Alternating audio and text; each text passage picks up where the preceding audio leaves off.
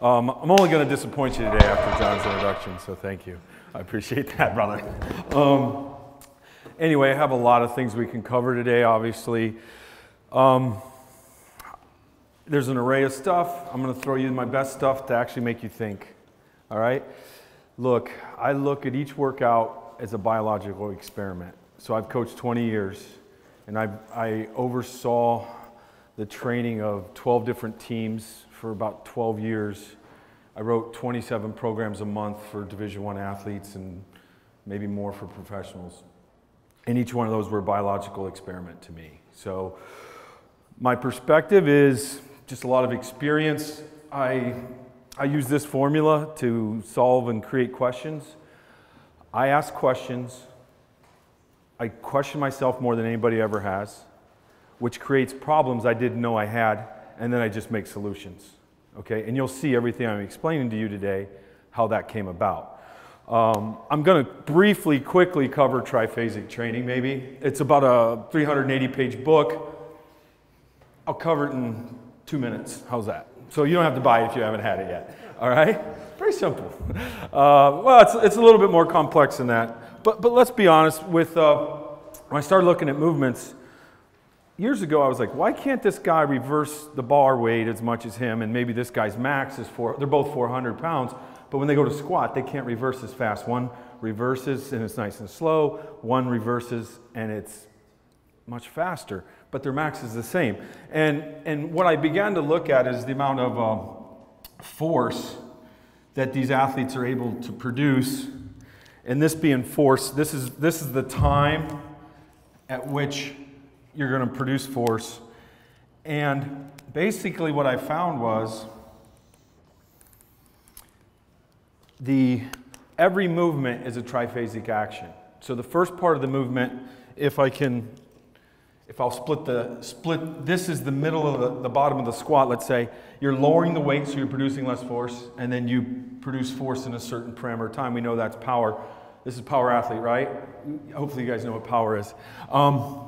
Now, the key to this is I had two athletes that were the same strength, and guess what? They were the same strength. I think they benched around 440. One threw the shot put 55 feet, and one threw it 65 feet. And when I analyze these athletes, this V right here and the 65-footer was shorter. So everybody goes, oh, he throws farther because he can produce more force in a faster time, which makes sense.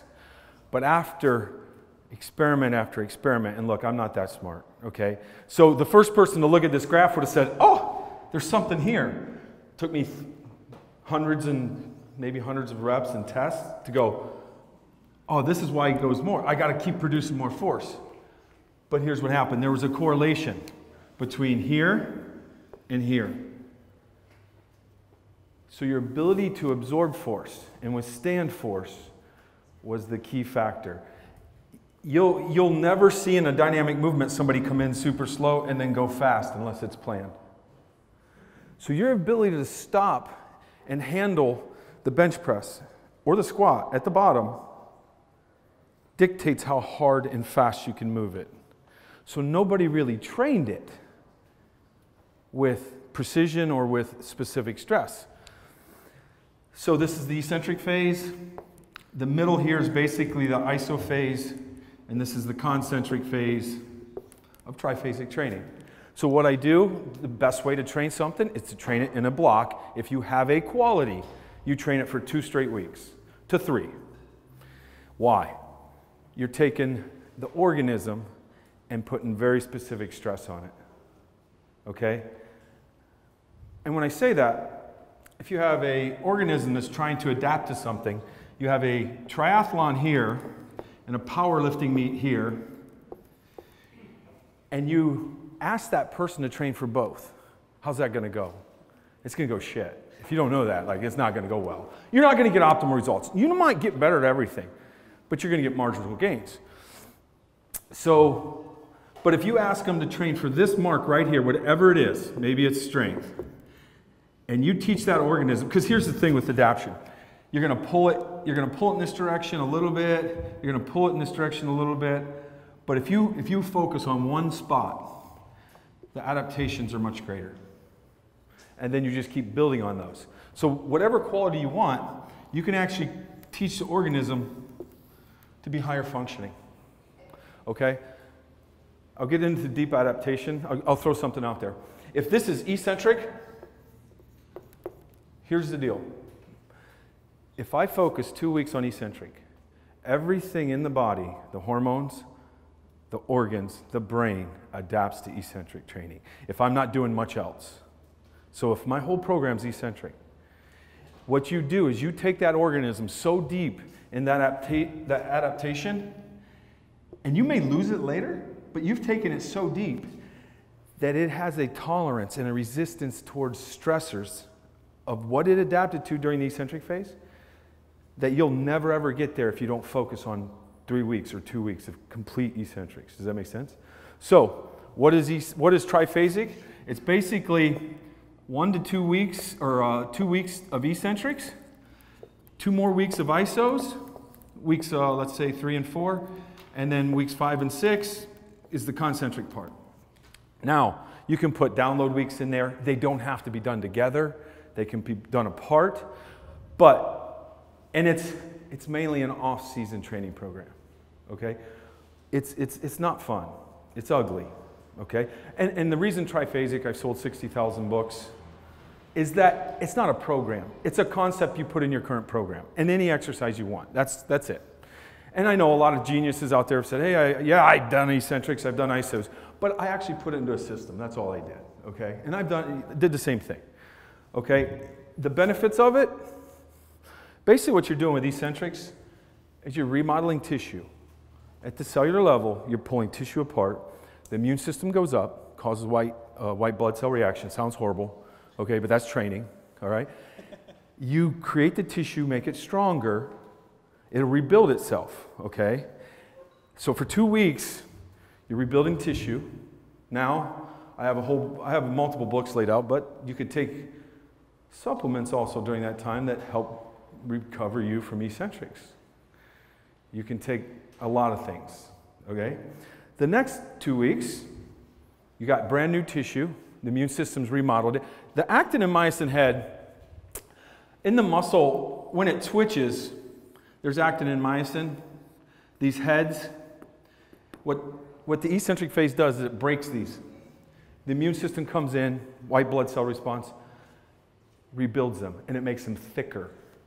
So, by making these heads thicker, you're less resistant to injury. And then what I do is the isometric phase. It's the fastest way to get strong, period, end of story, isometrics. You do the isometrics in the stretch position with the new tissue that you've just created, and you can decrease your ability to get injured, soft tissues. You can't believe the amount of coaches that have emailed me and say, hey, we reduced our soft tissue. You didn't do my program, you just put specific stress into yours, and that was it, okay?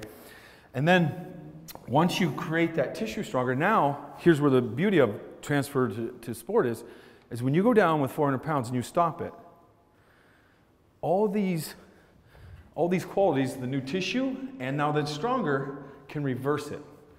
Because you have to realize the muscle, if this is your muscle, and this is the tendon, it's a bad representation, that's the most important. This muscle-tendon junction is key for everything. You got it? You couldn't move without it. Now, its interaction is important. This is basically a two-spring system. You have to strengthen both of these at the same time. So what triphasic does is strengthens, rebuilds the tissue of the muscles. The isos will also affect the tendon a little bit. And then you go into your power phases, which will affect the tendon a little bit more. And then plyometrics will affect the tendon. Okay? But these two things together will make this a much stronger tissue. And then you can absorb more force. So my elite athletes got to a point where they would take 400, 500, 600 pounds, stop it. And do you guys know when the barbell hits the ground, you can hear that ting when you drop it? That's what it would sound like when they brought the bar down, most advanced athletes. So I'm telling you, there was that ping with the plates hitting the bar when they went to stop it as they were squatting and benching. That's how violent it was. And I knew I had something there. And that particular kid was 6'5", 270, had a 44-inch vertical, okay? Yeah, he was a world-class shot putter. But my point is that, so really quick on this, power lifters, they train a lot of strength, but they don't train plyos, they don't train speed, they don't train at light loads.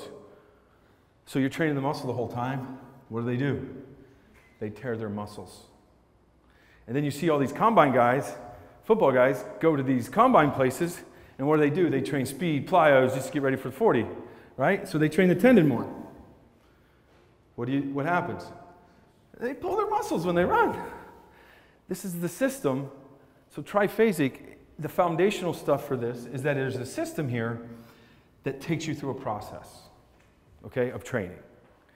So you train heavy weights, and then you get to the high speed stuff and more power training, and that's the process you have to go through because training is a process. And all these athletes nowadays want instant results, and I can get some instant results, but it's not going to lay the foundation for your tissues to be trained correctly. And then what happens, look, if this muscle becomes strong, the tendon, there's a certain interaction. I'm telling you right now, trust me when I say this, that if you get the interaction correct, specific, when you run, here's the beauty, when you run and this muscle can stretch the tendon more, you get a return of free energy. So for example, a world-class, when I say this, a world-class study, supposedly in the Soviet Union, I had it at one point, I haven't found it, but it was 5,000 meter runners. The difference was between the best in the world at 5,000 meters was that at 3,000 meters, the best guys in the world and the second level, what happened? When they ran, they started undulating their hips. They couldn't find VO2 max strength. There was nothing that indicated there was a difference between the best in the world and the ones that were just missed the medal stand. Except at 3,000 meters, their hips started to undulate more. What was that?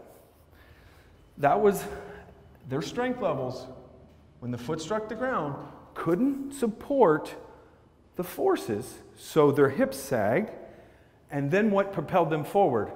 The muscle increased its work capacity at 3,000 meters to push them forward. This is why they were slower, because they're more metabolic. The other guy's hip never undulated, so when he struck the ground, where did he get his energy from? His tendon. It's free energy, people. It's free energy. So this is why he ran farther. His VO2 max may have been less. But this interaction is so important for every movement in sports. Whether you're throwing a baseball, whether you're running, any movement that involves a muscle and a tendon, triphasic is important for, is all I'm saying. Okay? Now, the beauty of this is, so when you do triphasic, you make those tissues more effective. People say, oh, they got in shape. Well, they may not have gotten in shape, but they're more economically sound, so they don't have to expend as much energy. That's the beauty of it, okay? I went a little long on triphasic. Like I said, I've seen this work. I have thousands, tens of thousands of dollars of testing, force plates, everything, to make sure that this works. Everything I'm going to show you today, I've tested. I'll get hate email from across the world on stuff I'm going to talk to you about today. But are there any questions on triphasic before we get going? Hopefully you guys have a sound understanding. Yes, sir? Maybe dumb, but so it can't fully prevent an injury, so when an injury does happen, is it more significant to recover from? It's less than, I think the injury is less because you have stronger tissue. Okay. And then I think you'll recover faster. Okay. Yeah. But that's the number one goal is, because look, if this person can't do anything, then he's useless to me. Sounds horrible, but as a strength coach, they're useless to me. So they can't play, I get fired, we're in trouble. I'm in trouble anyway. Yes, sir. Yeah, so this maybe you can answer later, but I have like more of a practical question. So if you're like, in terms of like running that 2-week eccentric cycle, my understanding is you have guys who kind of stand back up, right? So say that you got a guy lowering that weight down. Oh, yeah. He hits that bottom, and then he's got guys helping him up. Like logistically, you know, if you're working with like a team and you want to apply this stuff, like, is it just that Yeah, that's what I do. So yeah, okay, I'm above 80%. So theoretically, if you go down on the eccentric phase for 6 seconds, you don't have enough muster to get up, maybe on your first rep, but not your second. So then we help our athletes up. And people have come into my gym, said, oh, his athletes, he does so much weight, they can't even lift the bar, right? He's an idiot. And they didn't know, before even the book came out, people come to my gyms, oh, Cal doesn't know what he's doing. He has athletes doing weight that they can't even lift, that people have to help up every rep. Well, that's what you're supposed to do, right? So, like, and I don't care if people rip on me. It doesn't matter. You just don't even know what I'm talking about, right? And not that, I may be crazy. That's fine, but I get results. So, long story short, so yeah, you might be able to do a hex deadlift. I've seen people do a double leg hex dead, and then split stance on the way down to get that eccentric focus. I've seen double leg, so there may be something you can modify. John, what else do you do? There's maybe on that. So what I did is I did Cal's program, Kaz route. So I read his book and said wrote a program, and then I made second when I do it.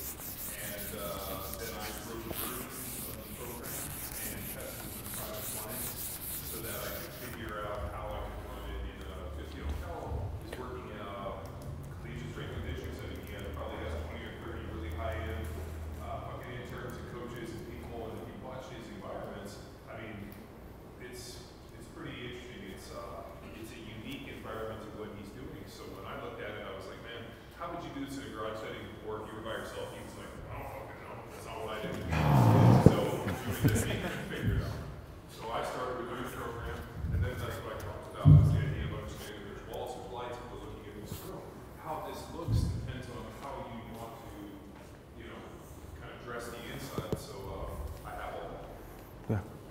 And we Tested it. I've run it offline with a bunch of private clients and have some really cool ways of kind of tweaking it. But the idea is, and this is where we talk about the idea of some big complex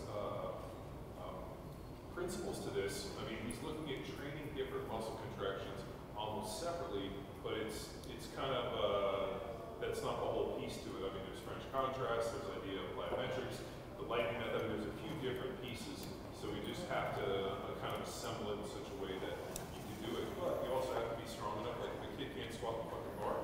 How are we going to figure out what his 80% is? Everything is fucking heavy. So there is a certain, and the way I look at it is like there's a progression. We got to teach people to lift weights first. Yeah. And just like anything. So like I said, we got to teach them how to lift weights. We got to teach them what movement is. And what Cal's really showing is, he's working with some high-level athletes. Does it work for everybody? Yeah, because he's focusing on muscle contractions, which everybody has. Everybody has. Yeah. I remember the first time when we went to dinner, we were laughing, talking about like back in the day, we used to, if you got done with heavy bench, what did you do? You loaded up the bench and you did a whole bunch of eccentric negatives. We used to do that with deadlifts. We did it with squats, but it was always at the end, and I never heard somebody actually mixing it in its own block for, hey, I'm just going to do this. But there's also other days. I mean, we can dig in more on this if you have questions on what the program is. Okay. Yeah, but you'll share that with them, right? All right, perfect, thanks. And you can be creative. Look, I'm just telling you what I do, and yeah, it's in a pretty advanced environment. So I solve my problems, but I do. Some of the best coaches I've seen have solved their own problems, especially even at the high school level, because there's more problems. Okay, like some of the foot stuff we'll get to. My friend Hank Cranoff, he has coached 18 Olympic and World Championship medals. Other elite coaches have 3.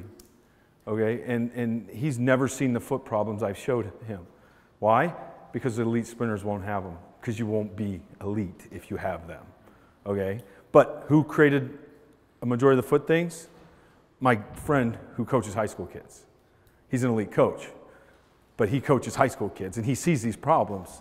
And my kids had the problems, but I didn't fix them as well as I could have. So, where we're at, next thing I'm going to talk about is hip extension. If you can't get this, what's going to happen? You're going to die. I'm not kidding you. If you can't extend your hip, how are you going to move? How are you going to hunt for water? You can't make babies. We can't reproduce. The whole deal. It's horrible. All right? This is the correct hip extension pattern firing. The glute fires, then the hamstring, and then the contralateral QL so you don't rotate. I've checked this, EMGs, yes. If you have that pattern, The bar on bench press moves faster. Yes. Got it? So people are like, on bench press when you're lying there? Yes. So if I'm going to go push somebody, I'm going to go push what I just do. I use my glutes, I stabilize so I can push them. If I'm going to pull them, what I just do? I use my glutes to stabilize, to pull. So every movement. And look, I've checked this pattern on everything.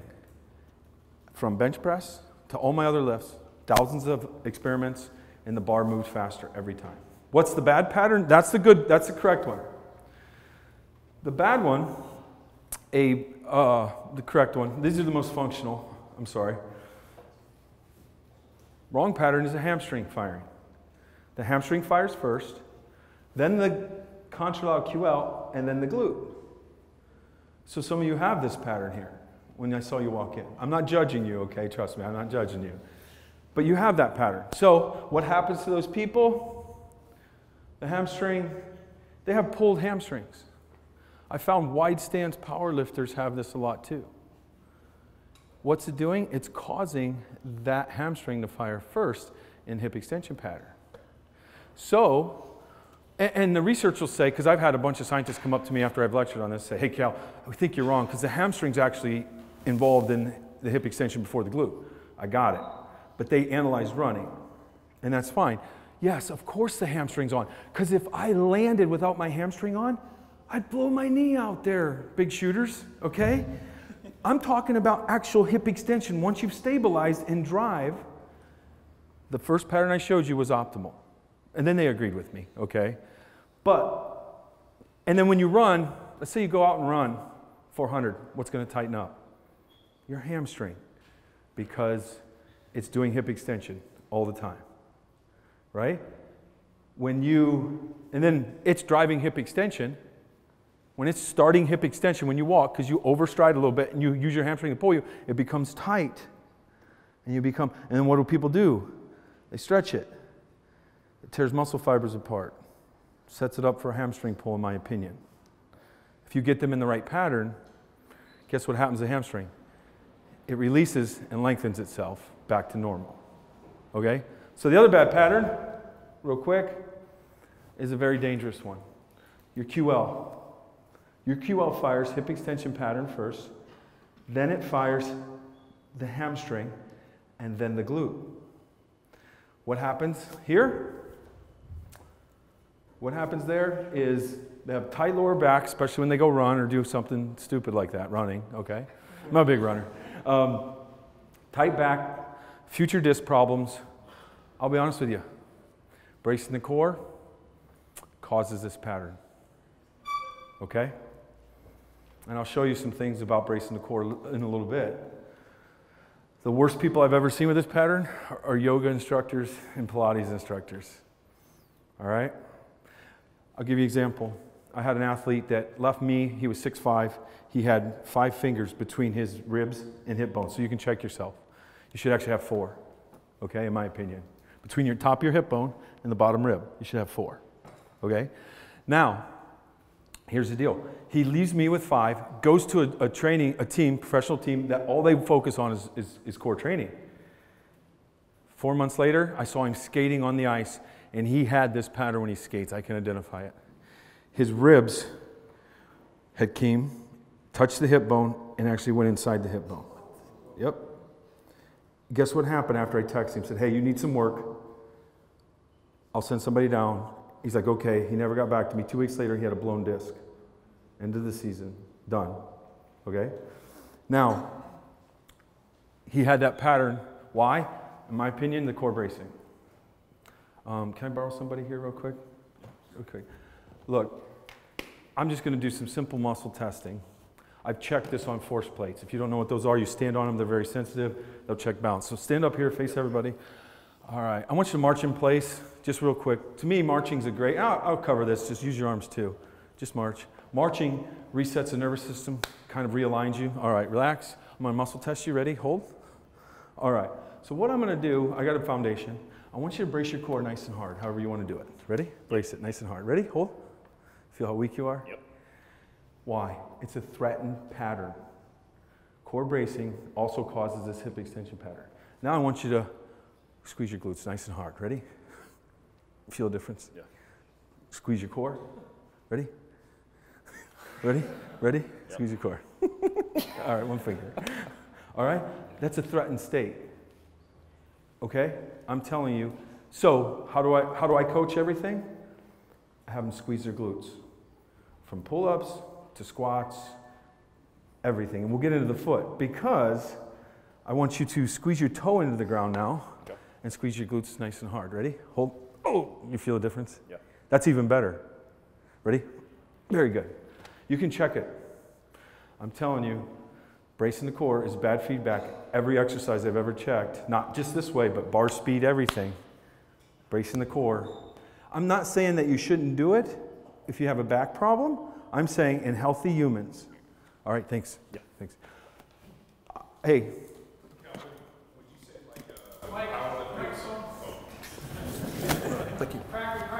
Like with the powerlifters who will wear like a kind of looser belt and then fill the belly up and push against it. That is more similar to what we're talking about than, you know, like driving your big toe in the ground, you know, pulling in and drawing in your trunk opposed Yep. to like filling the belly from Right. there and driving it out. And I think that's good. And here's where my take is, John. If you have the hip firing correctly, working, then what happens is the core will brace itself the correct way, and they will do it that way, but only when they need to do it. So when they're walking their weight out, if everything's turned on correctly, John, the core will instantly fire exactly how much it needs to stabilize itself. So what they do by presetting them sometimes is they're putting their body in a threatened state before they do it. Does that make sense? And they don't have the correct hip extension pattern to start with. So yeah, it's not wrong, but quite often people find once they get this all right, then their core will turn on instantly because the pattern's correct so that it can stabilize when it needs to. Because some people walk out with 800 pounds, they're like, oh, I didn't need to know, I didn't know that I didn't need to stabilize yet. I need to stabilize in the bottom, and I'll naturally do that when it's time. Does that make sense? And some people have to do that because they're just not that strong. Yeah, so what you can do is you can play with it and test it yourself. Because some people need it, in my opinion, they'll need it at different stages, but it has to be done to stabilize at some point. Yep. I've never been a proponent of that idea. Right. Putting on a loose belt and driving the belt up, filling full air, and pushing out, because I always felt more about drawing in the trunk. Being able to kind of, like you said, put the big toe on the ground, squeeze the glute, and draw in the trunk. But the idea of like doing that, you know, big breath in, like and they may need it, I don't know, but when I've tested it, it doesn't seem to work that well. Yeah. So, how do you check that? Anybody knows this pattern's messed up in them? Huh? You think? Come on up here. Yeah, one of you, either or. Yeah. So as a coach, I'm going to show you how to check this patterns. Real quick, it's so simple. Do you know anything about RPR or anything? A little bit. All right, lay down, however, face down. So what I'll do, it's pretty simple. We'll see if he's on first. So if I lift this athlete up, I'm going to check his hip pattern. So you're just going to lift your leg up. Ready? Lift your leg up. And then what I do is I'm going to see if I can push his leg down. You ready? Hold. Is that all you got? Ready? Lift up. Ready? Hold. His glutes, your glutes aren't that bad. They're just not that strong, I'll be honest with you. Okay, scoot over here. Ready? Lift up. A little better. Your glutes aren't bad. Can I drag you? Just something different. You got a light QL, but I want a huge difference. Anybody got hamstring problems too? I just want to, you got a problem, I'll show you how to fix it, but. I got problems. Yeah. I want a very different response. Yeah, sure. All right. So the first test, lift up, extend your leg up. Ready? Hold. It's not bad. It should be a lot better. So he's a hamstring. All right. Now, if I go to the correct firing stance, if it's 1, 2, 3, and I go to push, he's rock solid. But he's not. I push him down. Boom. And he's not that far off. He's not ideal, but he's still a hamstring. The reason you curl the leg is to take the hamstring out, right? So if I push down and they drop, guess what? He's a hamstring pattern. Let's see the other side. Ready? Lift up. Hold. That's a hamstring for sure. You feel it? Yeah. Now, the only other pattern is a QL. So if I go to push down, and this shoulder, opposite shoulder raises, it's a QL firing pattern. Got it? Real quick. So if I lift up, if he lifts up, I push, it's rock solid. He's a glute, and he's good. If I push down, and he drops, he's a hamstring. If I push down and the opposite shoulder comes off the table to stabilize the hip, he's a QL pattern. Got it? So now you know what your clients are. So then the question is, I'm going to lead this into the foot thing. Let's see if I can get that pattern to reset. I want you to take your big toe. You have a big toe, right? Yeah. Okay. I want you to curl it nice and hard. I want you to lift this leg up. Ready? Go. Ready? Ho. Okay. Ready? Do it again. By curling the big toe, cause a Babinski reflex, I just ingrained the right pattern. I fixed his pattern. His patterns were wrong. I just fixed them. Try that one. You don't believe me? Curl the toe. Ready? Up. Hold. There. You feel the difference? Oh, yeah. You feel the strength that you have? So, this is why years ago, I got lucky. All my athletes pushed the big toe into the ground to cause the right hip extension pattern. When we squat, we squeeze the ground. When we did plyos, we squeezed the ground. I didn't know for sure. It just looked correct to me. All right? It ingrains the right pattern.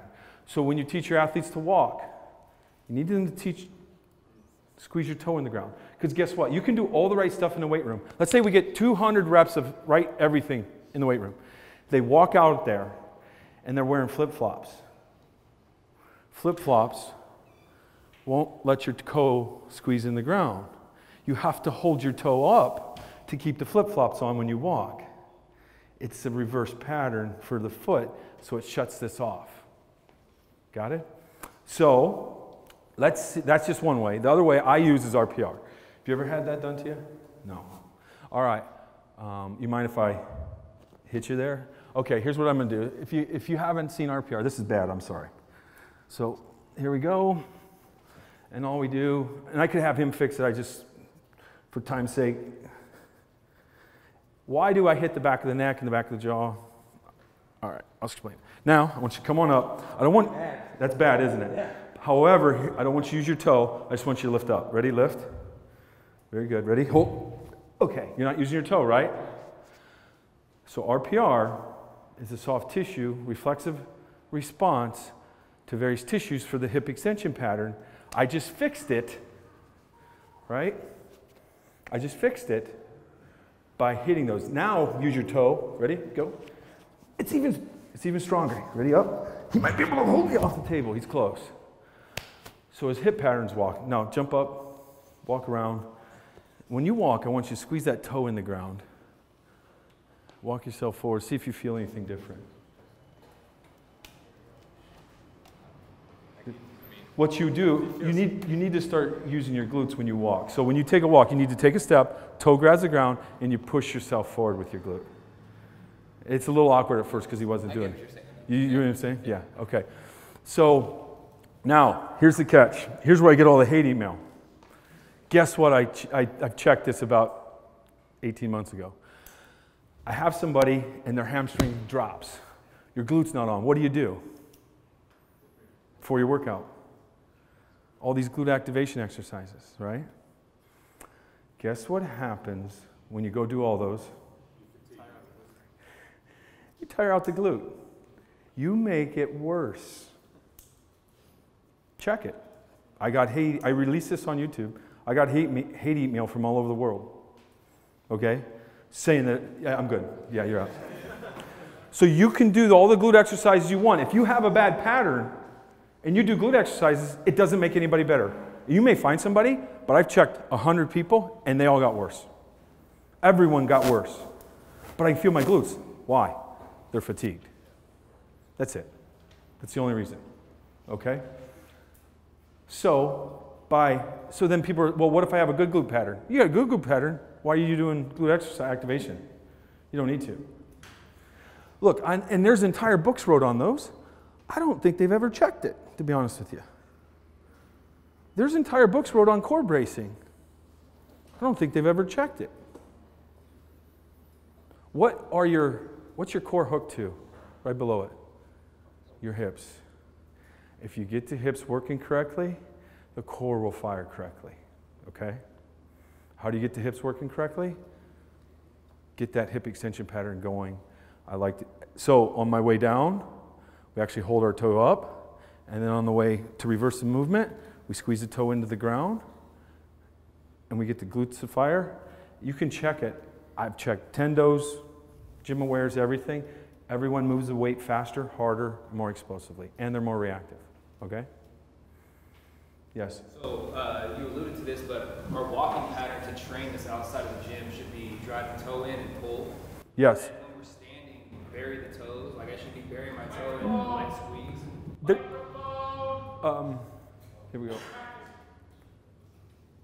So you want to re-ask it? Yeah, so you alluded to this. As far as our walking pattern, I'm just thinking about how can we apply this outside of the gym. We want to grab the ground with our big toe and pull through. Yes. And then when we're standing, what position should we be in? If are we burying our big toe in a light glute activation?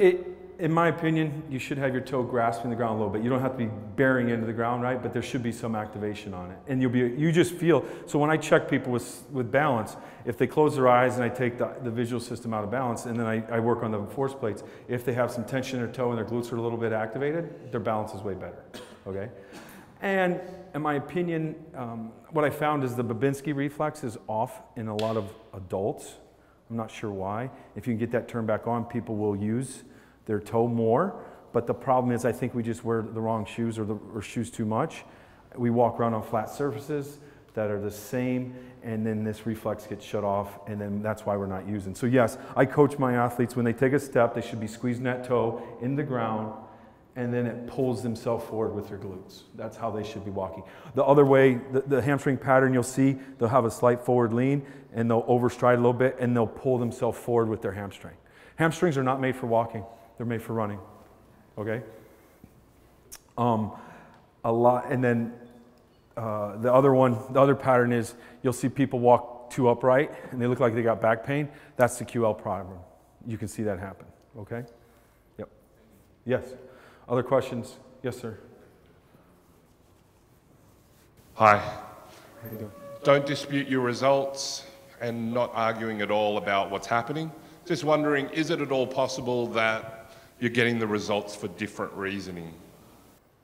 What results, I guess? Okay, so you did the patterns. You've given us 3 different patterns. You've given us a QL pattern, a glute pattern, a hamstring pattern, sequencing of firing, which in some research has shown not to correlate to low back pain.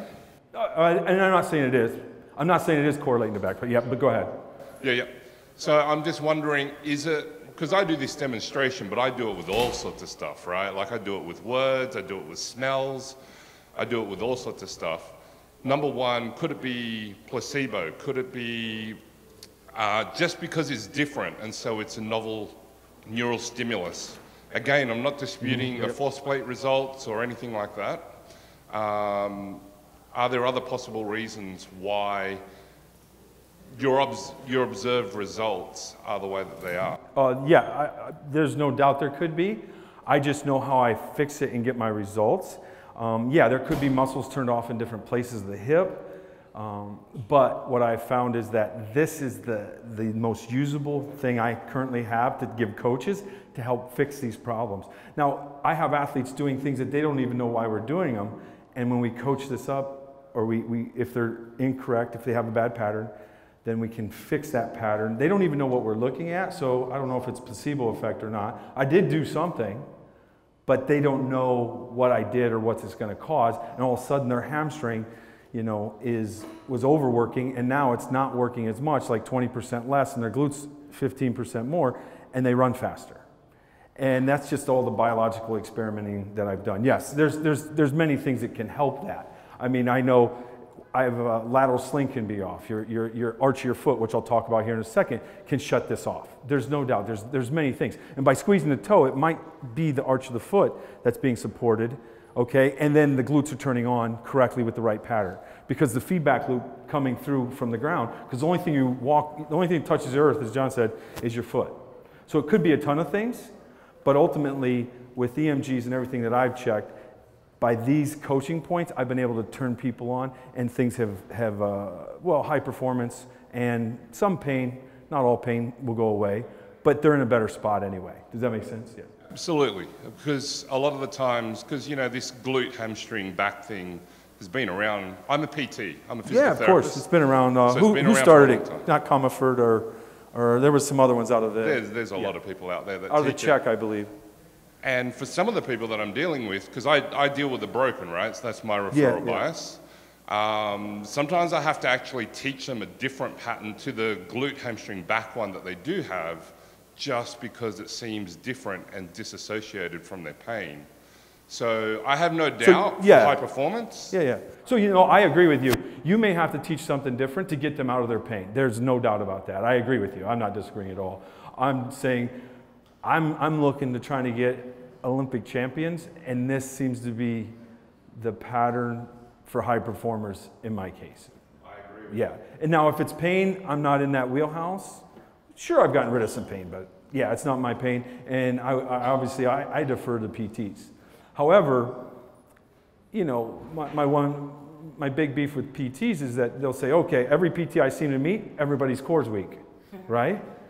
And yet they just gave me that answer on a female that produced 700 newtons of flexion, abflexion, which is stronger than most males. And they sent her back from the PT, said her core's weak. And I was like, okay, I walked them down a path. And then I was like, did you check it? And I sent them how much she did. And like, this is every PT in the country, and I'm just going, I don't believe any of it. You guys don't even know, because you don't even test anything. Right. And you're probably different because you're here, right? Obviously. But yeah, you know what I'm saying? Like, and then they want to brace the core, and I show them how bad the core, how bad the motor pattern is with the core bracing. And I'm not saying there's not a time to do core bracing. I'm just saying it doesn't work in high performers. Would you have your guy run a 40-yard dash with your core braced? Has anybody ever done it? Has any PT ever done that? Has any strength coach ever done it? I sat there and they lose 3/10 off their 40. So why would we have them do it in the gym? Yeah, I mean, that's my big thing. So, yes.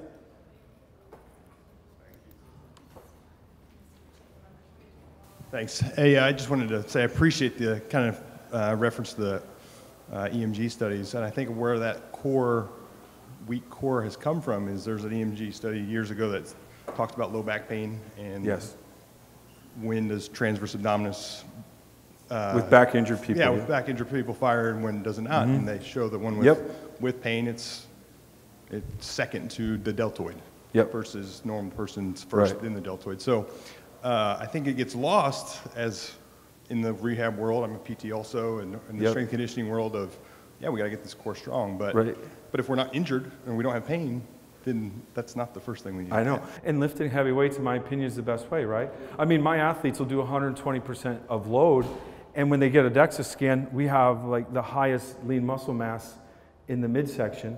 Because why? I don't do core training. Oh, I do, but I have females doing single leg squats with 360 pounds that weigh 140. So their core gets really thick, but I don't do core training. Because in the DEXA scan, which is a gold standard, so it says that we have all this muscle. Now, I think with this pattern, so here's the big thing with that pattern. I'll use the one example. My 5 fingers between the ribs, and they developed the wrong pattern by bracing the core. And everybody that braces the core, in my opinion, when you check, that rib gets pulled down. Because they'll be with me at 4, and they leave me, and then they go to 0, 1, or -2 fingers. And that's, how did that happen? What was the reason for that? I just can't see the patterns. I don't get any good feedback. Brace the core, do your exercise. I mean, there's a lot of things, right? But anyway, we'll get to the foot. Other questions, yes? Real quick, just taking it back to the foot, how you talked about driving the toe on the ground. So you always, I've heard it a couple times, you say lift the toes up in your squat. Is there a specific reason during the eccentric of that movement you're lifting your toes, or is that, can you dive into that a little bit? I'm training so on the way down, I'm training the extensor arch, and we'll lift our toe up, okay? And then when you go to reverse, the toe hits the ground and will shorten, and you train the flexor arch, okay? So the reason you're doing that is because if on the way down, if that arch collapses, what happens is you get the knee will go valgus, right? And a lot of people think it's a glute med. Well, the glute med shut off, but in my experience now, I'm roughly up to 80 to 90% of the time saying it's a foot problem. And it's a lateral sling arch problem, okay? I can find the difference. I don't know, I didn't see. Can I see? I think maybe you do. Jump up here real quick. Can you jump on my table real quick? On your back, head down there. On your back. Flip over. Flip, back. Yeah, I'm sorry.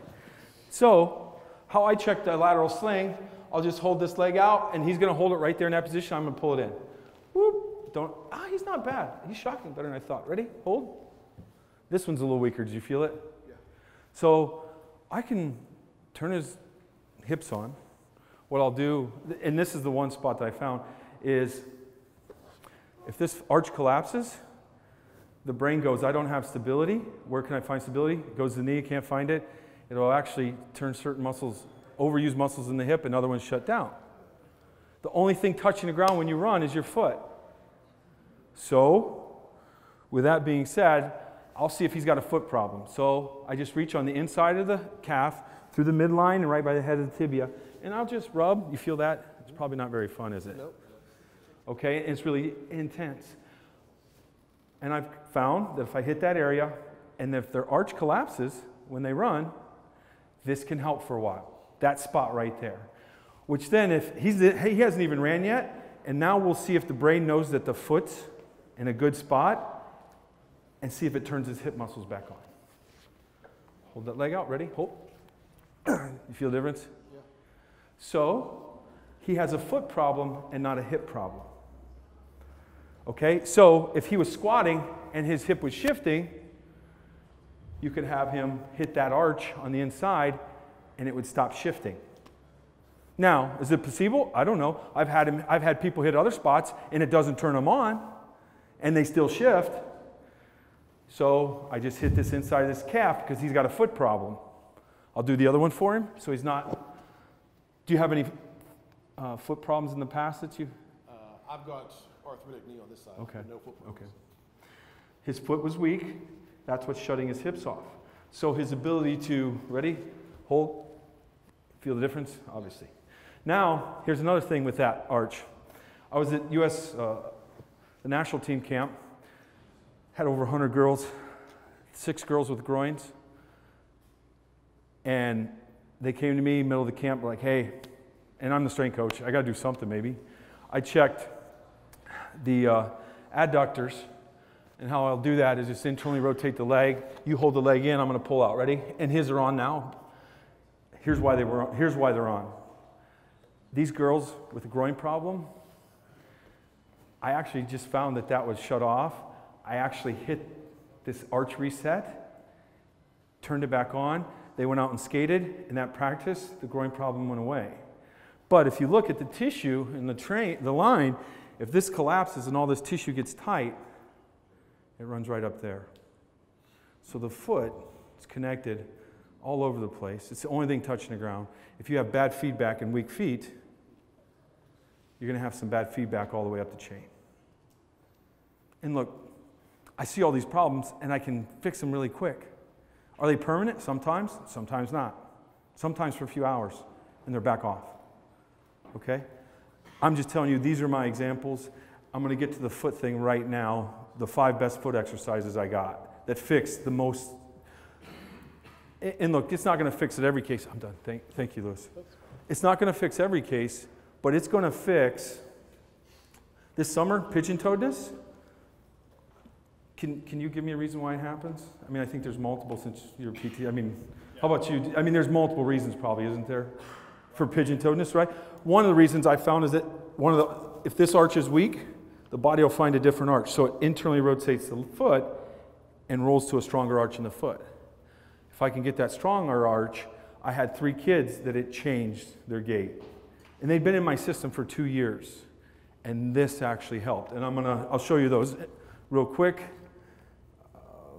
I'm going to bring those slides up.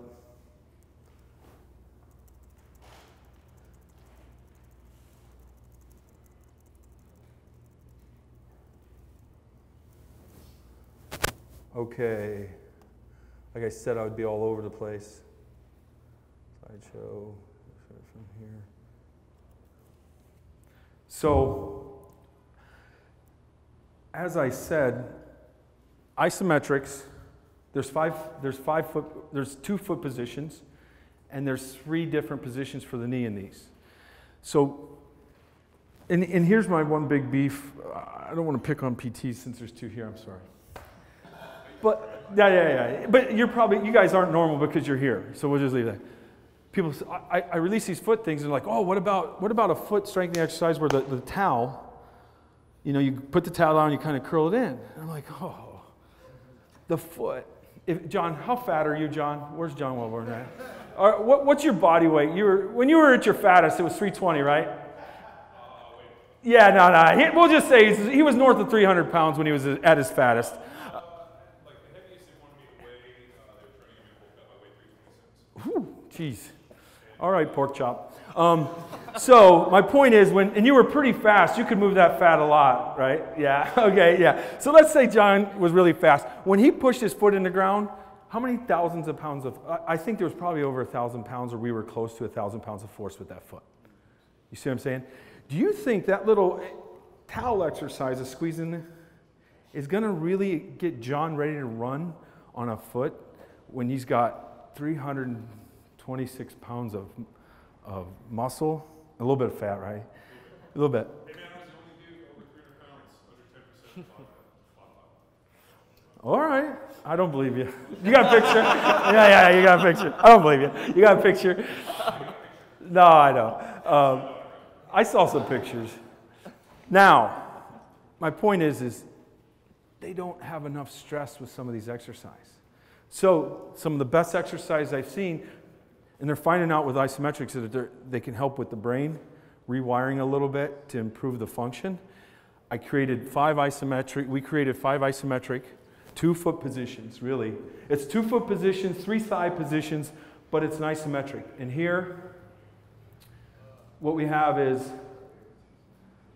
the thigh positions. You basically do these foot positions in a deep squat, a mid-level squat, and a straight leg. And the foot position is basically stretched on the edge of a plate or wherever you want to be, or in the highest level. So these are basically the end ranges of the foot. So it's the beginning of the movement and at the end. And then I'll do it with a toe curl. So I'll play this video. So here's how we get into it. So this is spring ankle 1. So he gets in there, he gets in the position with 2. I'll get out of your way. And then he extends his foot as far down as he can. He gets into the deep squat position, and then he removes it. And he'll hold that for 60 seconds. But where the highest level is at is I have 130-pound females in that position, deep squat, and I have 250 pounds pushing on them as hard as I can, and they'll hold it for 10 seconds. You see the difference? That foot position exercise of the stress that's going on versus like a calf raise doesn't hit the end range like this. Now, the next one is the same position, but with a high foot. So it's the same position for the knee. So it's a deep squat. And then you'll see him he lifts his toes up as high as he can, and then he takes it out. And he's pushing. And then that's 60 seconds. And then we'll do it for 30 with weight. And then eventually, once we get to the 10-second loading model, is where you're in all 5 of these positions, and I'm pushing violently. My athletes are pushing violently on that. Okay? And what we've seen is crazy changes in foot, running gait. Kids flare their knees out. People flaring their arms out when they run. Where does it stem from? A lot of it can stem from the foot. I've seen the foot strike the ground incorrectly, have weak feet, shuts the lateral sling off. Why does the arm swing out when you run? The body needs to stabilize itself. So it's because there's no stability here, the body swings the arm out. I turn the arch on, or the hip, whatever the needs, and the arm comes in without coaching them. So they're running like this or running like this. You fix the foot, like that arch reset I just did, and the arm actually swings back in. So I try to coach people into movements without coaching them. I try to find out what's the problem. So is that a placebo effect? Maybe.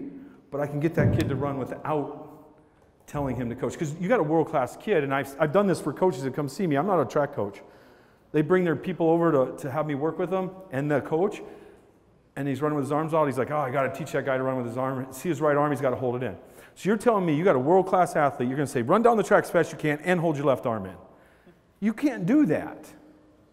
But if you can get that athlete, okay, to get the lateral sling on or the arch, then that arm comes in without coaching, and he only has to think, run down the track as fast as I possibly can. The next exercise is, it's really the same as the ones you did. The deep ankle, it's just a higher squat. So those are exercise 3. So he's just in a higher squat position this time. And he's trying to get his calf as deep as he can. It's at the bottom range, and you want to have tension. You don't want him to relax. And they're pushing down into the ground. And then he'll do the high calf position. So there's 2 foot positions, deep squat, high deep squat of the ankle, mid squat, high squat of the ankle on the mid squat. And then the last one, and look, here's the deal. The last one is a straight-legged high foot, because you'll never be straight-legged with the foot at the bottom. Does that make sense? Now, and you'll find people struggle with this. People struggle with this. Why? Their foot's not strong and they haven't applied enough stress. This solves so many foot problems that I've seen with the foot. Just these 5. I'm not saying it's the end-all be-all, but these are the 5 best that we've come up with using isometrics. What I'll do, who's in charge? Is somebody in charge here? Would it be Tex or Luke? Are they here? No. Hey, I want all these guys to have my spring ankle manual, so you guys can pay me for it, and I'll give it. I'm teasing.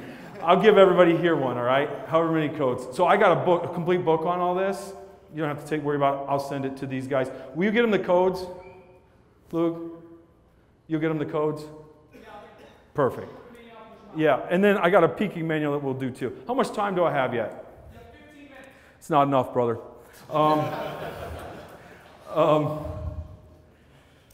So, and then I would like to show you guys the way I would like teach a sport-specific squat, maybe, how I do it. It's a lot different.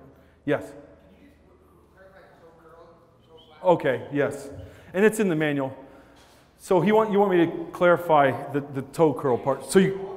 All those positions with toe flat and also toe curl. Yep. And then are you putting something under the toe? Yeah, I did in one of these videos, I think. You know what I did? Right here. I just put a little piece of, I took like a gym floor and I cut a dowel in half because I found my athletes were struggling to hold that short foot position with the toe. So I just cut a dowel, I glued it to, yeah, like a 1-inch dowel, glued it, I cut it in half and then glued it to the mat, and then I put that in there when they were curling their toe. Does that make sense? And that's where I found them. Now look, so if this is the arch of the foot, if this is the heel, the arch goes up and we're going down to the toe, plantar fasciitis, what happens is this arch collapses upon impact, and then the toe and this reshortens and comes back up. With that collapse, because you're not strong, okay, all the tissue down there gets stretched and then you have to reshorten it to run. I found that's the case. That's what's happening in a lot of my plantar fasciitis athletes. So if you can make them strong and they don't collapse upon impact, if they have an extensor arch and a strong flexor arch, then they're less likely to get plantar fasciitis. Because people look at my stuff and like, how much, you do a lot of jumping, a lot of things. I'm like, yeah, but I don't get any of that problem, okay? This is the people I've seen, this happens to them when they come and they have this problem, okay? And my opinion, they're just not strong enough to hold that. Now, the other aspect of my training, I don't know if I can draw it, I may need to show you, but if this is the ball of the foot and this is the toe, when we squat down, we are lifting our toes up, okay? On the way down, when my athletes squat down, they're lifting their toes up. I don't squat on the balls of my feet. I don't squat on my heels. I've never squatted on my heels for 20 years. I know that's what a lot of powerlifters think. And look, it's great for powerlifting, but I got a whole team of women that will beat every 1,000-pound squatter in a 20-yard dash that I've seen, right? If you want to roll out a 1,000-pound squatter and see if you can beat, I would say at least the powerlifting squatters, maybe not the Olympic lifters, okay, because they look a little bit more athletic. But, and she doesn't want to squat more than 225 on her back. She can beat you in a 20-yard dash, and you squat 1,000, right? And they can't run either, so they walk like this. You know what I'm saying? You've seen them. They're not very athletic. And I love powerlifting. I love watching it. It's really good. So let me show you how I coach. I'm going to use this as an example, or I wish I had a little stage here. But, so for example, we'll do a safety bar squat, and I'll use, when I'm heavy squatting, we hold on to stuff, so I'll use a safety bar squat. And the reason is, I'm not trying to do anything but get maximal loading, basically, usually. I'm not worried about stability, right? So, I think I have, well, actually I have the PowerPoint here, I'll show you.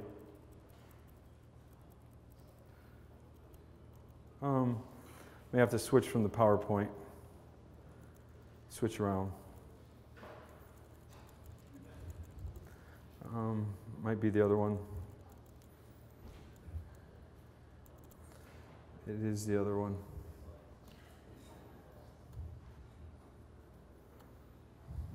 That's right.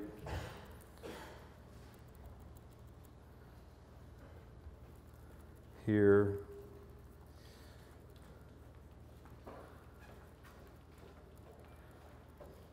Right here. Yeah, let's go there. So for the last, so look, if you can see those, there's a powerlifting squat, really good on the right. I've never seen one of my athletes in that position on the field, ever, ever, never, ever. I've been waiting for 20 years. That's how I squat. The foot's exaggerated. Okay? The foot's exaggerated. Why? Because I want to make sure I squat with the heels off the ground. I had a coach fly from another country, Ireland. He didn't believe me. We walked in, and all my athletes, we do step-ups, we do lunges. Everything is with your heel off the ground. Why? You play sports with your heel off the ground. The only animal, I used to say, the only animal in the world that runs with their heel is an elephant. But that's actually incorrect, because an elephant person got a hold of me after they heard me say that and said, elephants run, their fat pads touching the ground, but not the bone. So they actually run on their toes too, all right? So I've always been wrong. Ask my wife. Like, there's always times where I'm wrong. And which one looks more athletic? Obviously. This one over here, if I went up and hit that guy in the head just like this, what would happen? He'd probably fall over, right? This one over here is what happens in acceleration. This is what happens in all my sporting movements. This is the right pattern. They squeeze their toe in the ground violently, and they extend. So yeah, I'm just telling you. And then you squat like this with your eyes closed. I check your balance. I check force plates. I check muscle testing. I check the feedback. Guess what? This one's good. The other one, not so good. It's not so good. That's just your body giving you feedback. I switched. So, and then people say, well, what do you do? Do you not like heavy squats? Love them. But this is why I use the safety bar split squat. And look, I coach that knee to go over the toe. I actually want that to go over the toe as far as I can when we squat. When I say squats, I mean single leg squats, I mean lunges. When I do a step up, can I borrow that chair? So when you watch me do a step up, like here's a normal step up. Ready? A bodybuilding step up, I'm holding weight, I'll pull myself forward. What did I just do? I just fired my hamstring to pull my hips forward. Here's how my athletes do it. Heel off the ground, we'll drive straight into the ground. That's the pattern we use. Squeeze the toe, drive straight into the ground. Bodybuilding, same thing with lunges. I won't muscle test, but if you do lunges like this and then you pull yourself forward, you're using your hamstring to pull yourself forward. What we'll do is we'll go in, load up the foot here, heels off the ground, and I drive straight up. Squeeze your toe, drive straight up. And then you can do 10 of those with your eyes closed. Check your balance on force plates. The way I suggest, your balance is in the 90 percentile. The other way, your balance is in the 70, 60 percentile every time. Or you can muscle test them, however you want to do it. I'm just telling you. And then we load the knee in front of the toe. And people say, oh, what about your knee pain? I don't have knee pain. Okay, this is the right problem. If you have that hamstring problem, so you can just do an experiment. Find somebody in your gym that's got knee pain when they squat. Have them squat. If you just maybe put a band on their knee and pull forward when they squat, the tension, the new tension and the new pattern may take the knee pain away, right? But if they have the right pattern, in my opinion, most of the time, you won't have that knee pain. Not always. It's not always the case. There's no absolutes. But my point is, so do I like heavy weights? Yeah, because my athletes, I'll have a 180-pound hockey player do 600-pound single-leg safety bar squat. It'll cause a huge hormone release. I've seen the blood work. I've seen various tests. It causes a large amount. Why? What was it? I didn't even know it would. Players come in and Coach, I don't know what we're doing, but man, when I wake up in the morning, yep, I got that. Yep, I got that male. I'm all male. Like, I don't know what you're doing, right? Because of the heavy load. Well, marathoners train. Why don't they get big and bulky? They just don't have the hormone response that short sprinters do, right? It's that simple. We got to train for hormones. Using 120% load with triphasic, heavy eccentrics causes large amounts of stress, and you get greater adaptations. So how I coach it, all my jumps, my athletes will jump straight up and down off their heels when we do plyometrics, okay?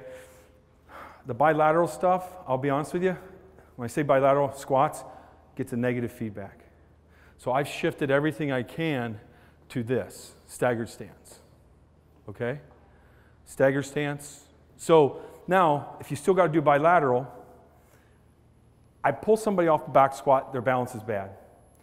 I pull somebody, I have them back squat, or I have them do hurdle hops, same thing. The feedback is not as positive. So then what do I do to reset the nervous system? I did it with Jeremy, right? I just have them march. So my athletes will go through a hurdle hop, they land, they do a double leg exercise. When they get out, they need to get 4 marches in. They'll just march out of the exercise, 4 reps, and it resets the nervous system and their balance is back to normal. The feedback loop's good. But every jump that I try to do, everything we do, whether it's like the accelerated bands, we're doing split squats. We can alternate them or you don't have to. It's just a better feedback loop, okay? So everything I do, and I'm going to produce a neurological manual here probably in the next 4 months on this. I have a ton of those things that we do. But yes, bilateral movements, I'm not a big fan of them. I think there's good qualities, but I think I can hack it. Why? Because I do that single leg safety bar squat with the same load that gets me the hormonal responses that I need. And we do it on our toes. People will watch, you know, and I know there's national organizations who recommend you to push your butt back and all that, land in this position. I've never seen an athlete jump from that position that can jump high. What do? They shift themselves forward so then they can jump normal. Okay? Everything I question everything, even myself, because I've done it all wrong. Well, I'll say I've done it all less than optimal, in my opinion. I've gotten better ways and better results with different things. So hopefully with that in mind, you can just, yeah, it's a whole different concept because people have taught and swear, world champion powerlifter say you got to squat like this. But that's not how my athletes move. They've never seen them move like that. I know it's a lot to take in, but look at this. Guy on the left, Barry Sanders. Look at that ankle. If that arch collapsed, guess what happens? His hips come up and he can't run as low as he could. Okay? If the inside of his foot touching the ground collapsed, if that arch went like this, the knee comes this way, the knee would shift back up, the hips would get higher. So, linemen, people think they got bad hips, they can't play low. 95% of the time, it's they got bad feet. The feet are bad. The brain says, I'm unstable. I won't let you play in a compromised position. So instead of, here I'm going to give you this. I have about 30 of these secrets tied to this one thing. When there's a problem, stop thinking weakness. Start thinking protective mechanism of the organism. So when I say that, so here's one. So I have an athlete running high velocities, and I say high velocities because high velocities are different than low velocities. When you're squatting weight, you may see something, and then when you're running at top end speed, you may see something. So when I have an athlete running, foot striking the ground, the knee internally rotates. Okay? At high speed, you have to catch it on film, most cases. What's everybody think that is in the world? They think it's a weak glute med, right? Here's the problem. I get the person on the table, I start checking things out. The glute med's strong. What was weak? The groin. The knee, the brain shifted the knee in to protect the groin at high velocity running so it didn't tear itself apart. So the brain doesn't think about the weaknesses necessarily, it's protecting bad tissues that can be broken when you're doing that motor task. So what I do, I reset the arch, and lo and behold, the knee didn't internally rotate. I turned the groin on by resetting the arch. So stop thinking about weaknesses, and in my opinion, survival pyramid of the organism, you need to think about protective mechanisms. And then doing something a lot of times because it protects tissues somewhere else. Got it? Now I found 30 of those around the body. I'm not going to share those yet. All right? Okay? And look, I'm only a coach. I'm not a doctor. I'm not a PT. But you know what? Doctors have a hard time hearing this because it's not in research. But like, doc, if you do something and you create something, it's going to take you 15 years on the average to get it from practice, from finding it to bedside practice. Like, I don't have 15 years of losing to figure it out, right? It's hard. I mean, there's a bunch of things, especially with obviously I'm an owner of RPR, full disclosure, but I mean, I've seen some crazy stuff working on somebody's tissue. I'm sure the PTs have here, and a seatbelt mark appears across their, because I'm working on a hip that, let's say they broke, and it wasn't me actually. Working on hip, somebody, and a red mark came across. Found out that they broke their hip in a car accident. They had a severe seatbelt mark, black and blue, and 10 years later, the seatbelt mark reappeared on the female. And you show that to a doctor, and he has, I mean, it's empirical evidence. It's right there. Bright red mark that appeared 10 years later where the seatbelt mark was. Can you explain that to me? No, they get uncomfortable, most of them, right? But look, I don't know a lot. I'm just a coach. But what I do know is that I can fix people or make them better to perform, and that's my only objective right there. Does that make sense? Good. World-class sprinters, knee in front of the toe. I do everything knee in front of the toe. Everything. Every hip extension pattern is knee in front of the toe. So, any questions? Yes, sir. Yeah. Your question is, my hockey players do it? Yes, they're in a boot. They need it more than everybody. When I started doing the foot stuff, I thought, that, here's how important it is. I thought that it wouldn't matter for hockey players because they're in a solid boot. But the coaches came to me and said, I don't know what you do. You're squatting them more or doing something different because they're skating lower. Why? Because even in the boot, if the ankle in the foot is firm, then their brain will allow them to get deeper into the squat because it feels safe. I didn't think that would happen. I didn't even notice it. The coaches told me. They saw it in practice. Yes, so yes. Other questions? I can repeat the question. How would you load the push press with the foot? The push press, I would do the same thing. I would experiment. I would say get the finer coaching points. I want you to play with it yourself.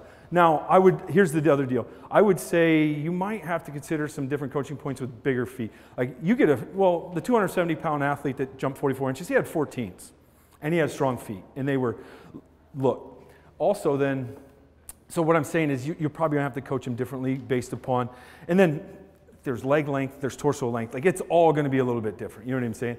But I'll leave you with one thing. Every one of my athletes that have big, large glutes, they also have super strong feet. So my freaky athletes, big old butts, big strong glutes, none of them have small, weak feet. No, you can have small feet, but they're not weak, right? They break their foot, what happens to that glute on that side? It gets smaller. So your feet are direct correlations, in my opinion, to the glute hip extension pattern. And right there's an example of it. And there's a million ways that the body compensates. I'm not going to tell you there is. But every one of my athletes, you get them on the table. If you've got a freak of an athlete, and I look at their feet, and you feel them, and they're just thick and strong. They don't have to be long, but they're thick and they're strong. I even have a few that had like smaller bone structures, but when you muscle tested or strength, they were just, I mean, it felt like she was going to break my hand. It was a female. It felt like big, strong glutes, always on. Boom. Feel like she could, when she went like that, it feel like she could have broke my hand, fingers if they were off to the side or something. So there's a huge, huge component. They're tied together, in my opinion. That's just my experience of 20 years trying to fix people. I take from PTs, I take from chiros, I take from everybody. Okay? Next question? I'll repeat it, yeah. With core bracing, when it comes down to it, I work with a few teens and they just move like shit. And so they have this crazy anterior pelvic tilt. Or how do you, I guess, find the middle ground between bracing your core and making sure we're neutral in line and not out of whack? Like, how do I tell a teenager, hey man, pull it down without him overbearing down and squeezing everything out of place? Like you're saying, like, how do you, is it just come down to, hey, squeeze the glutes and it all kind of come in? Oh. So how do I get them more neutral if they're, yeah. Yeah, that's a tough one, right? The right pattern, in my opinion, will help in that whole case, but yet, ultimately, you still don't know if they're going to have the right pattern or not. I mean, it can be day to day, right? Look, that pattern goes away if one of my girls breaks up with a boyfriend because of due to stress. So to answer your question, that's always a tough one. Are they compensating for a reason? Is there something tight in there that you don't know about yet? That's the big one, in my opinion, because there seems to be usually a muscle that's a compensation pattern that's holding them into that position for whatever reason. So, but again, I found foundationally I start with breathing. Breathing diaphragms tied to the psoas. It could be a number of things. So you'll have to start digging in and unpeeling that layers of the hips, in my opinion. I would start at the hips, okay? I could get them on a table, but yeah, I mean, that's what I do. Yes, sir. To address one of the questions previously, what do you think about like force eccentrics in the French contrast as opposed to like, if you don't have partners to assist you with a heavy eccentric, could you substitute with just a force eccentric? Yeah, you can use any method in my opinion. I like the heavy eccentrics because if it's not heavy, then remember that actinomyosin head, it won't tear those fibers apart as well. So I'm trying to get the most response in a 2-week window that I can, yeah.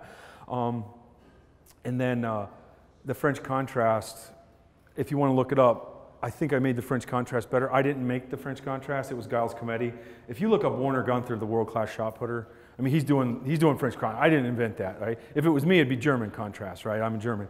But I did modify it to make it better. It's called potentiation clusters. I'm just talking, it's some of the best stuff I've ever, training method, you've used it and you agree with me, if you do, so it's really a set of 4 back squat or whatever you want to do, 4 hurdle hops, 4 loaded jumps with maybe 20 kilos, and then 4 different jumps or hurdle hops again.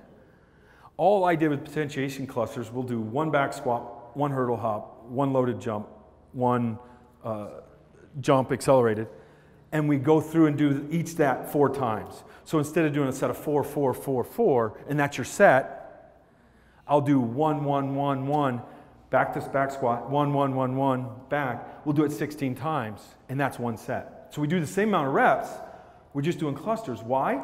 Guess what it does? There's two things that I make things better. I apply a lot of stress, or I improve the quality. And by cluster training, I improve the quality. So instead of doing 4, 4, 4, 4, which is world-class results, I was able to get better results by doing 1, 1, 1, 1 all across the board. And it looks like a freaking circus in your gym, right? Because everybody's just doing one single coming back. But it's awesome. It's good. And I wrote articles. Just if you research potentiation clusters, you'll see it in my manuals too. Okay? Other questions? Yes? Building foot strength before they get to this point, like in kids, middle school kids, elementary school kids, just running around barefoot as much as we can? Yeah, I think barefoot's always the way to go in my opinion. These exercises, like I would start with these exercises though. Some friends of mine, he had an 8-year-old female, a daughter that wasn't that coordinated, but when I looked at her feet, they were so weak and so poor. He did it all summer. He started at 10 seconds. He went up to a minute. Then she added weight, and he swore she got more coordinated. Now, I have not seen her since, but think about it. If every time she hits the ground and she collapses and there's a bad feedback loop, she's not developing all her motor skills, in my opinion. And those exercises, I would start those with any age group at any time, okay? They're safe. Just start at 10, 20 seconds in those extreme positions. And it's crazy. And again, I didn't invent those. I knew the problems. My co-author, Chris, on the manual, he invented it. He's a high school coach. Well, that's what he says, but I go visit him. He's got a Chicago Bear and an Olympic silver medalist running down his driveway, right? But he says, oh, I'm just a high school coach, right? I haven't got it. Yeah. All right, buddy. So he's my friend. I love him to death. So, other questions? Yes? You mentioned it a little bit earlier, like, so in terms of the triphasic stuff, like, could I take a program, any program, and just apply it in that program? So, you know, if it's say just like 3x5s, for example, first 2 weeks are eccentric, then isometric. Yep.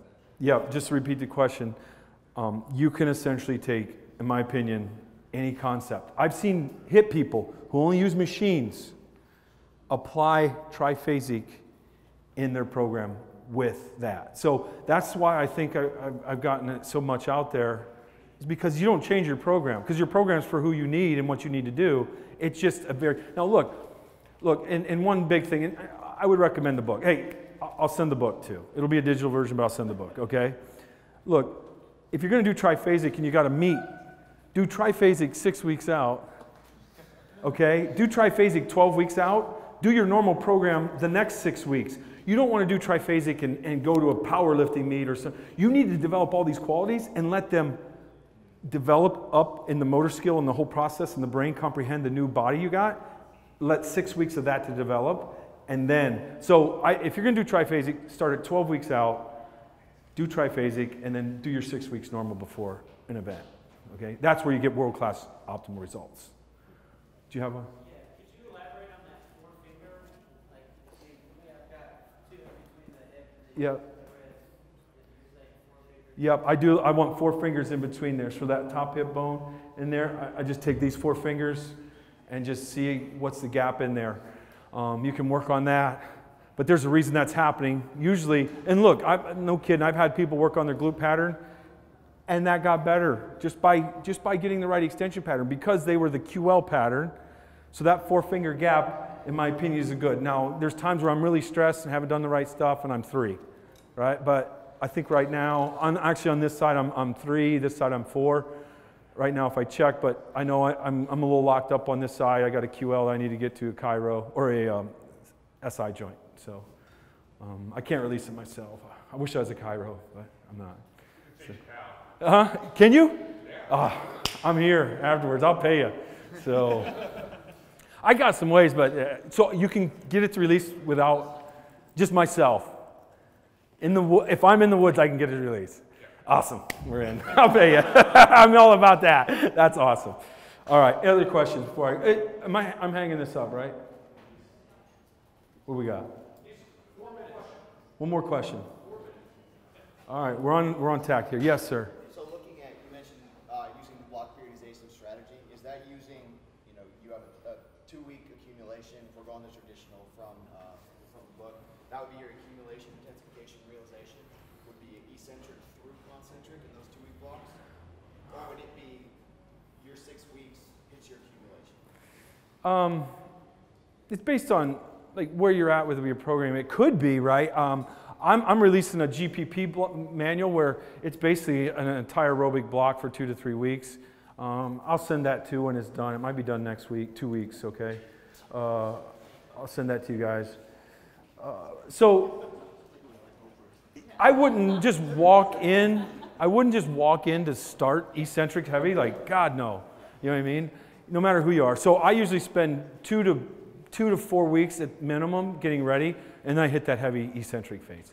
Does that make sense? Now look, there's high school and junior high coaches that have said, I use eccentric or triphasic. And they go, oh, and I'm like, oh God, don't do that, right? But they use lightweight. It just taught the kids, they thought it taught them better because they're learning a motor pattern. They learn it nice and slow, and then they go down, they learn it nice and slow, and they hold the position, and they thought it just taught the squat a little bit more. I'm like, okay, that made me feel better. Right? Just don't do it. Like, do not use it with junior high kids. I've used it with my 13-year-old and 12. He was 12 actually when we started it. It was pretty heavy actually, and it got pretty good results. So whatever, right? But just know your audience, and it was one kid, and I wasn't going to get sued if I screwed him up. You know what I mean? I was not going to. But his feet were really strong, and he was ready to go. And he'd been preparing for it for, since birth. Yeah, his whole life. Yeah, I mean that poor kid. I mean, I omega waved him. Yeah, I've omega waved him. I've done everything. He is what he is. So, all right. Any more questions?